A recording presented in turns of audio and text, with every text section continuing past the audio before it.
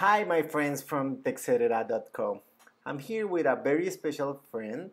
He's Jon and he's going to introduce himself. Hi, I'm Jon. Great to be here. I'm Jon von Tetzchner. I'm born in Iceland, half Norwegian, half Icelandic. I've been doing browsers since 1994, and now I'm doing Vivaldi. Okay, so tell me a little bit about the story behind Vivaldi. How did it begin and things like that? Well, in some ways, you can trace it back to my last browsing company, which I was doing since 1994, which is Opera. After I quit Opera, I was thinking, okay, I don't need to do browsers anymore. Or actually, need is the wrong word, because I loved doing what I was doing. But I was thinking, okay, now I'm going to be doing something different, and I'll continue to use Opera for all time.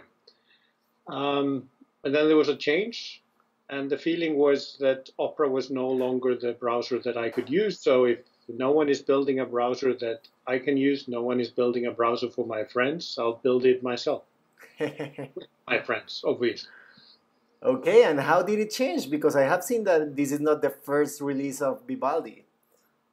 Well, I mean, we've been working on Vivaldi obviously for quite some time. We started working on it as long back as 2013. That's when we were thinking about, okay, how do we build a browser? How do we make something that's different? And the goal here is to build a browser that is personal, right? The feeling is that all the other browsers, they're very much optimized for some person that doesn't exist. They assume that we all want the same thing, and they use statistics to find out what people use and what they don't use. But we are not numbers, we're not statistics. We are individuals, we have individual requirements, and our goal and our approach is to look at every individual person and try to optimize for your use. So we put in a lot of options, a lot of different ways to customize the browser. And after a while of playing with it, the idea is that once you play with the browser, you feel, okay, this is really as if it was programmed with me in mind. And that's what we're going for every single user, that when you start playing with the browser, you start using the different features, you find it's feeling like it's second nature. Okay, I think that it's really light. So it loads pages really fast. It's light and it's fast. But the primary purpose, though, has really been about to make things efficient for you. So this is about dealing with a lot of web pages, with the tab handling. This is about being able to use keyboard shortcuts if you like. And it's about the color. I mean, again, all the other browsers are gray. Why should browsers be gray? Why cannot they be colorful? And with Vivaldi, you have a colorful browser, you have a nice design. I think a lot of people just like that we have a different approach to things and are more flexible. So the color depends on the contents that you're browsing, or how does it works? Yes, it actually looks at the page or the page icons, and it will try to find a suitable color for that page that you're visiting. Okay, and I have been thinking about this, but how you get to monetize this? How you get money to sustain the platform? Well, the way it works, and it's in a way the same for all browsers. It's about revenue from things like search. So we put up a search in the browser, and if you use that, then we make some revenue through that. It's not a lot of money. We're talking about at Opera, we were making about $1 per user per year. So it's a scale issue. It's a scale focus. We just need a lot of users, and then we make a little bit of money per each user, and then it scales beautifully. So how many users do you have right now? We are well on our way towards the first million. We are closing in on 1 million active users on a monthly basis. Sounds good. Tell us a little bit about the other features, like the notes. How are you supposed to use it and things like that? Well, I mean, in some ways, it's about how you want to use it. But the idea there is, okay, you select a piece of text on a page, and then you say, add that to note. That adds the text and a link to that page. And it also now adds a screenshot. So this is a typical example. You're working on some document that maybe you're going to do a presentation, and you want to use quotes in your document. You want to make sure that the quotes are correct. So you take the quote, you take the page and a link to it, and you take a screenshot as well.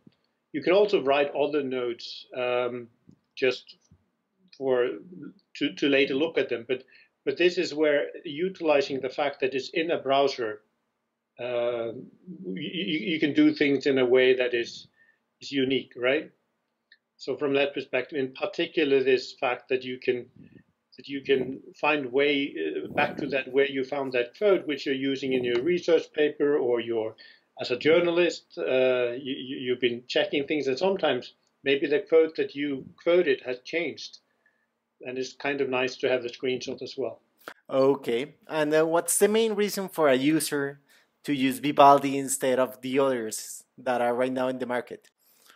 Well, I mean, there's a lot of reasons, but it really is about being personal.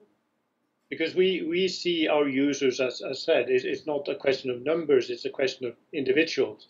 And we believe that we should adapt to you.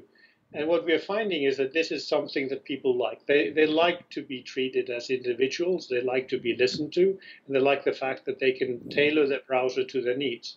So I think if you start to play with Vivaldi, initially you'll find, okay, this is nice, it's more colorful, you can see that it has certain features that other browsers don't have. But after a while, this feeling that it's as if it was made for you, that's kind of what we're going for. And that's what we're seeing people are finding as well. They're liking the browser in this way. And so it's not about a single feature. There's a lot of them. I could spend hours talking about all the features that we have. But it's really about finding a browser. I mean, we spend a lot of time online, right? Really a lot of time online. So having a browser that actually works with you instead of against you when you're trying to get things done is a good thing. Okay, and is it available in all platforms? Yeah, I mean, all PC platforms at this time. So you can use Windows, Mac, Linux. Mobile version will be coming later, as soon as possible, but it's going to take a bit of time. Okay, last question. What can we expect about Vivaldi in the nearest future? Well, we will continue to develop the browser. I mean, we will continue to stretch what you can expect from a browser. I mean, there are certain things that we promise will be coming, things like a mail client, things like obviously the mobile version, but also just a lot of other things that you've not seen in any browser anywhere. And part of this is, again, listening to what you want. That's really a part of this. And you see the community and how we work with the community very closely, get the feedback and build what people want to see. But also just us trying to think, okay, what would be cool to add? What do we think would be useful for people? And then we add it and we see if people like it. And a lot of cases they do. Okay, that sounds really nice. Thank you for your time and for sharing this with us. Thank you.